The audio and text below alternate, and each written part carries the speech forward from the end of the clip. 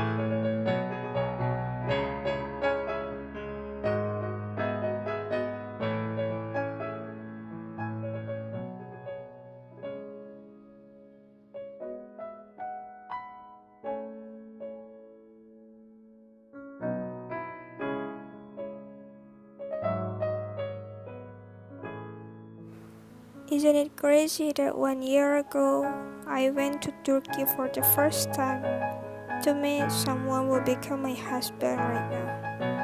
We met and falling in love again and again. I'm so grateful that I found such an amazing boy like you.